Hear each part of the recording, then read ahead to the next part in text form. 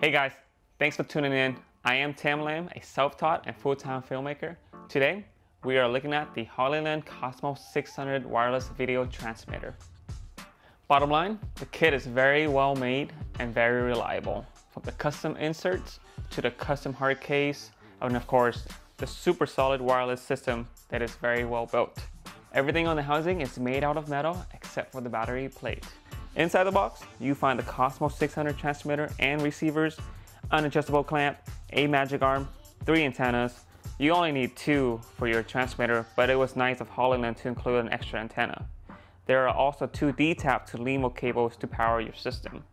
The Cosmo 600 system is very easy to use. It takes about 10 seconds for them to connect after you power it on. The HDMI and SDI ports are flushed in, so nothing is sticking out, making them less likely to break. The system is very well thought out, and I can see this lasting me for a very long time. The transmitter has an L series battery plate, which allows you to use Sony NPF batteries, and I love this because Sony NPF batteries are some of the most versatile batteries on the market. And I'm sure most of you out there already have these laying around, and if not, they're pretty affordable to buy. The transmitter has an HDMI in, an SDI in, and an SDI loop out. On the receiver, you have 1 HDMI out and 2 SDI out. The system is very quiet. There's basically no fan noise. The transmitter and receiver does get a little hot, but that's normal with these wireless systems, so don't be alarmed. There's no indication of how much battery you have left unless you're using a V-mount battery or a gold mount battery with a P-tap to LEMO connection to power your system. Then you can check the battery levels on the V-mount battery or the gold mount battery itself. Let's talk about latency. Here we were using my Red Raven with the SDI out on the camera. The latency is very little. On paper, the latency is less than 1 millisecond. Technically, you're still sending a video signal from point A to point B, so there will always be some kind of delay. But as you can see in this video, it is very minor. Here's another test on a recent gig where I was using the Sony A7III. During this shoot, the video feed did drop once, but after I changed it to a different channel, it was working fine again with no video dropouts. Another test with the latency on the Sony A7III camera. As you can tell by my face, I'm pretty happy with the system. I was helping a friend prep for his upcoming shoot. We paired the Cosmo 600 with his Red Gemini and tested to see how well the wireless system holds up between walls. This thing is amazing. We got clean signals. Of course, the video signal would not go through thick brick walls or a bunch of metal. We also had my friend pull focus in a separate room and everything worked out great. In my opinion, the latency is low enough to where the AC can still nail the focus accurately.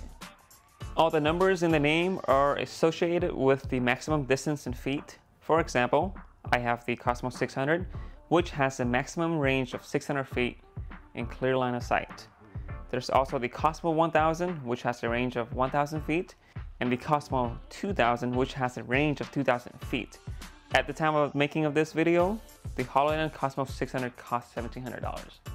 There are more expensive and cheaper kits out there, depending on your needs and what your budget is.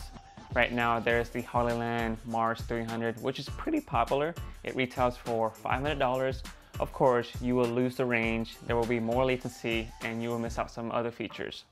The Cosmo 600 receiver comes with a V-mount battery plate, but if you do want a Sony NPF battery adapter for your receiver and transmitter, you can reach out to Hollyland and put in a special request. Now, if you happen to get a V-mount battery adapter on your receiver and you don't have any V-mount batteries, what you can do is buy Sony NPF 2 V-mount battery adapters, and that will work just fine with your receiver. In my opinion, the Hollyland Cosmo 600 is one of the best and most affordable wireless HDMI and SDI transmitter on the market.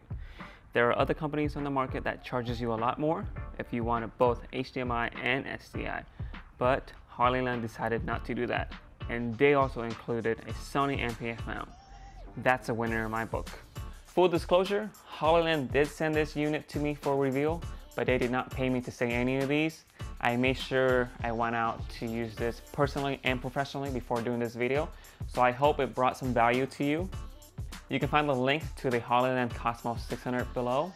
Don't forget to smash that like button if you found this video helpful. We are very active on social media, so please give us a follow, drop a comment, send us a DM, and we'll do our best to help you out. Thank you for watching, and I'll catch you in the next video.